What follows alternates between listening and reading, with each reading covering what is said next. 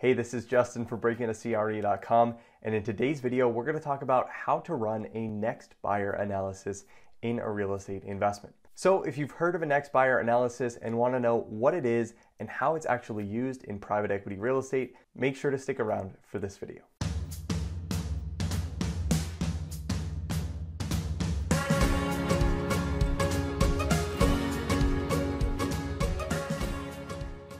Now, if you're new here, on this channel, we talk about real estate investment careers and real estate financial analysis. So if you're looking to break into the real estate investment industry for the first time, or you're looking to do your first real estate deal, make sure to subscribe to this channel and hit that notification bell as well. So when you're doing any sort of real estate investment analysis, usually you're going to be forecasting cash flows out into the future, usually somewhere between 5 and 10 years down the road. And at some point at the end of that analysis, you're going to need to come up with some sort of assumption on what you're actually going to sell that property for at the end of your hold period. But to come up with a sale value in commercial real estate, it's not just as simple as taking a simple percentage increase from the value of the property at the time you actually bought the deal. So because commercial real estate is bought by investors who are looking for cash flow and appreciation, rather than home buyers looking for a place to live, real estate investments are often purchased based on the income that that property can generate.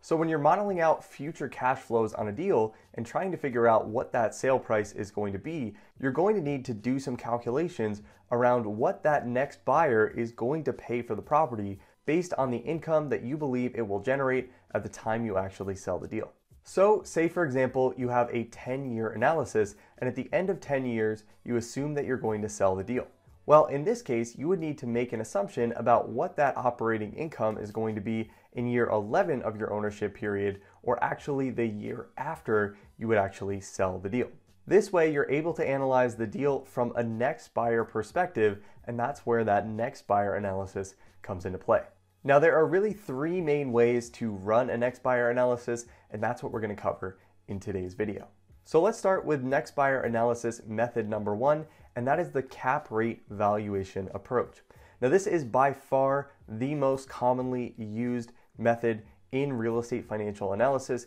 to assume some sort of a sale price. And to do a next buyer analysis based on a cap rate valuation approach, this is a very simple process. So if we assume we buy an apartment property and we're going to hold that property for 10 years, all we would need to do to estimate a sale value of our property is to figure out what we believe that net operating income is going to be in year 11 of our analysis, or the full year after we sell the property, and then we need to divide that by what we assume is going to be the cap rate for similar properties at that time, or what we assume is going to be our exit cap rate. Now, if you want to go into more detail on how to actually set exit cap rates, I've created a video that you can check out, and I'll link that in the description below. But for now, just know that you need to assign that exit cap rate to the net operating income of the year after you sell the deal. So if you plan on selling the deal at the end of year 5, you need to assign that exit cap rate to the net operating income for year 6. And if you plan on selling a deal at the end of year 7,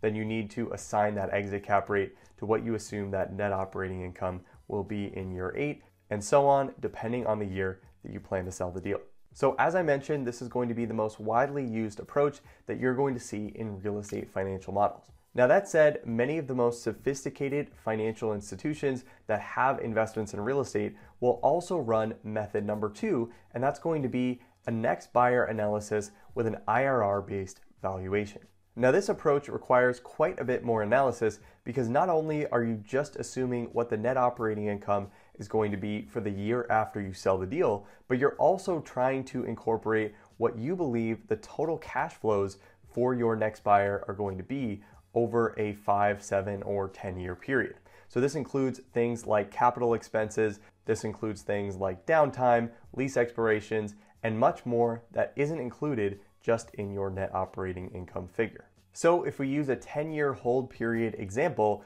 what you're going to do a next buyer analysis is you're going to actually model out the cash flows for years 11 through 21 of your analysis to figure out what those cash flows are likely to be for that next buyer, to arrive at a purchase price for that next buyer that's going to make sense based on their required internal rate of return. So the analysis gets pretty detailed here and involves not only setting an exit cap rate for your sale, but also an exit cap rate for the next buyer's sale as well, and also incorporating a targeted internal rate of return for that next buyer as well. Now, this is an extremely high level of analysis and definitely isn't necessary in order to get an educated assumption about what your sale price is going to be. And like I said, this is very rarely used, only in the most sophisticated and technical scenarios. That said, if you do want to get really granular with your analysis and have an additional data point to back up what you believe your sale price is going to be, an IRR-based valuation for a next buyer analysis can be a great way to do that. Now finally, number 3, and a far less sophisticated approach to valuation, is going to be your replacement cost next buyer analysis. Now usually this isn't going to be used specifically to set an exit price, but really as a benchmark to make sure that the exit price that you are assuming using one or both of the above methods is going to be a realistic target for that next buyer. So let's say that today you're analyzing a 100-unit apartment building that you want to buy. And let's say you're buying the property at $200,000 per unit today, and replacement cost today, or the cost to build a similar product in a similar location, would be $240,000 per unit. Now, since you're buying below replacement cost, this is a good indicator that you're not overpaying for the property, because it's going to cost developers more to build similar comparable product in a similar area. So in that scenario, to run that replacement cost analysis, what you would do is you would grow that replacement cost today at an annual assumed growth rate for every year of your analysis, and ultimately figure out what that replacement cost is likely to be when you go to sell the deal. Then from there, it's just a process of comparing what you assume that sale price is going to be based on one of the two methods we discussed earlier on in this video, and figuring out if you're still selling the property below replacement cost. Because if you assume that you sell the property above replacement cost, that means that developers can come in and build newer, nicer product at a lower cost than you're assuming a buyer would come in and buy your older, existing product that likely can't generate the kind of rents that new product would be able to generate. So in that case, it's a good benchmark to know that your exit assumption might be a little bit high, and you may need to bring that back to replacement cost or even lower. So oftentimes the cap rate valuation approach and the replacement cost approach are used together, with the replacement cost approach just being used as a benchmark to make sure that your exit sale price is realistic. So I hope that was helpful. If you want to learn how to actually build out a next buyer analysis using that IRR-based valuation, check out the Advanced Real Estate Financial Modeling Bootcamp, and I'll link that in the description below, and that'll walk you step by step through how to build a next buyer analysis using that IRR valuation approach. And if you want access to all Break Into CRE courses, all Break Into CRE models, and some additional one-on-one support from me, make sure to check out Break Into CRE Academy, and I'll link that in the description as well. So if you like this video and want to see more content like this, make sure to let me know by hitting that like button, subscribing to the channel, and sharing this with anyone else who might find this helpful. Thanks so much for watching, and I'll see you in the next video.